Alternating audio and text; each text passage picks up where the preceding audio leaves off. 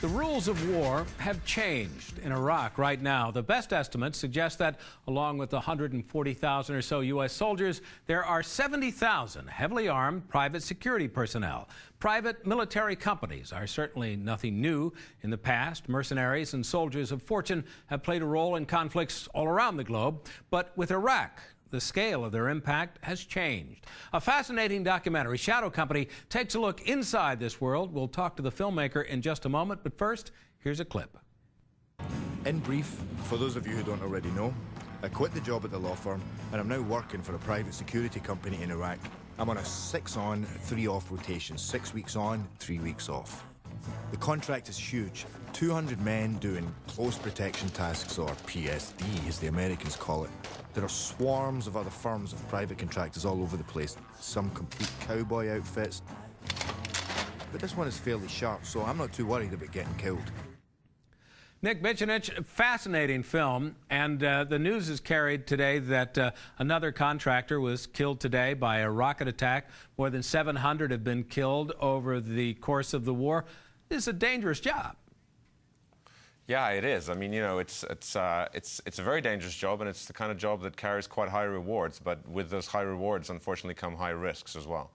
You really have an interesting backstory about what it took to basically gain the confidence of people that kind of tend to prefer to work in the shadows. Can you tell me how you cultivated the relationships?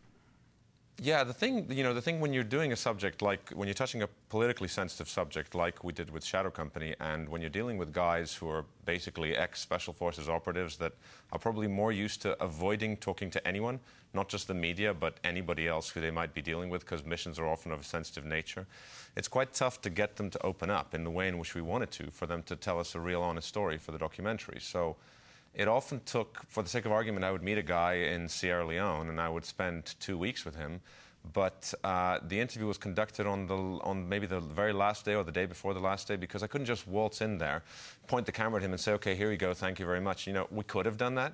We would have gotten some kind of a response. We wouldn't have gotten the kind of, you know, really intimate portrayals that you see of these guys, these modern-day mercenaries that you see in the movie. So that was why we decided to do it in a more sort of careful and sensitive way. And I gather that the reviews of your film from people that find themselves on the left and on the right of the political spectrum have both said that you really did a good job of being fair and just representing the reality of what's going on over there. Well, here's the thing, you know. Sorry, no, did you finish the question, Barry? Go ahead. No, well, the thing is, usually, you know, there's, as many of the viewers of your show would know, there's a number of different kinds of documentaries that have been out in the last couple of years that deal with political subjects. But more often than not, political documentaries end up being propaganda. You know, you end up with a film where the final conclusion is almost preordained. So you go into this movie and you kind of go, okay, what am I seeing here? I'm seeing a left-wing point of view, and all the evidence that's presented is essentially hammered in order to reinforce a certain point of view, almost as though the audience doesn't have any intelligence of its own. So what we wanted to do, we set out to do this from the beginning, is we wanted to make a film that encourages the audience to ask the right questions rather than gives them really simple answers, because there are no simple answers in modern warfare, and as I've often stated before, truth has a nasty habit of not taking political sides. So you're right, a number of people on the left and right at the highest level of Washington, D.C. have stated a strong preference for the way in which the film treats this subject, because it's quite rare that a politically balanced documentary would be made about such a touchy a subject as private warfare. You also show a wide range of people, the people that, you know, I think, gee, I'd really like to have that guy in my corner in a tough fight. But also in the DVD, in the extras section, you have this astonishing story of this guy that they tell the story about this guy who was a special forces kind of guy, and one day he brings home his new wife, which is an inflatable party doll. Could you? Yeah, there's a story about a blow-up doll, if you want to see that, you'll have to get the DVD, because it is, as you say, Barry, one of the extras.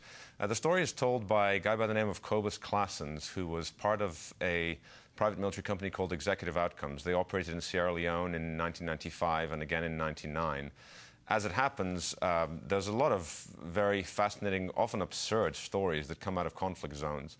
You know, not just the private military kind, but also the regular military. I mean, there's a load of absurd stories you could probably discover if you talk to regular soldiers that are stationed in Iraq right now.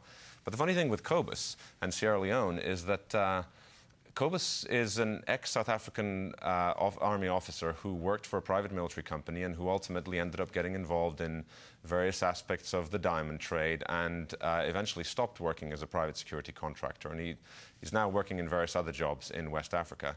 But what's interesting about the story of Sierra Leone is Edward Zwick, who is the director of many notable Hollywood movies, most recently Blood Diamond, took a great liking to Shadow Company and actually ended up inviting me out to Mozambique to check out the filming of Blood Diamonds, which was great. And I brought Cobus along to that. And it was really interesting to see, because Leonardo DiCaprio's character, Leo saw the movie and quite liked it, saw Shadow Company. Leonardo DiCaprio's character has many similarities to basically Cobus's real life. So I thought it was cool to get endorsement, not just at the highest level of Washington, D.C. for the film, but also at very high levels of Hollywood. So we'll see exactly how far that can take us. Nick Bicanic, fascinating film. I recommend it highly to people that are interested in documentaries, and the extras on the DVD, some incredible stories. Thanks for joining us. Thank you, Barry. www.shadowcompany.com if you guys want to check out the DVD or the trailer. There's lots of extra clips on there as well. Thanks, Nick. Up next on Backstage, Macy Gray has found a new groove. Much more on her...